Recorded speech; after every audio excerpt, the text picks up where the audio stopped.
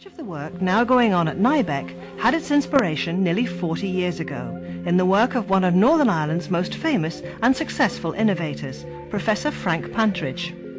In the early days when Frank was setting up cardiology unit at the Royal Victoria Hospital, he began to realise that most of his patients were dying outside hospital or in the home or somewhere else.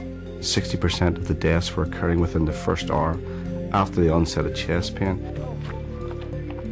Professor Pantridge's solution was simple but groundbreaking. Instead of transporting the patient to the treatment, he would bring the treatment to the patient, saving time and, of course, lives.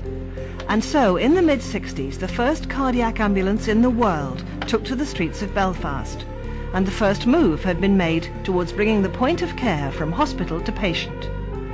Well, speed is the all-important thing in this kind of case, because the longer we leave someone outside hospital with a coronary thrombosis, the more likely they are to develop within the early hours of the onset of symptoms. But there was a snag.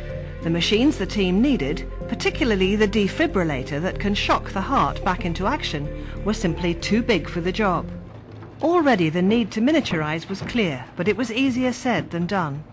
This was a team that really was ahead of its time.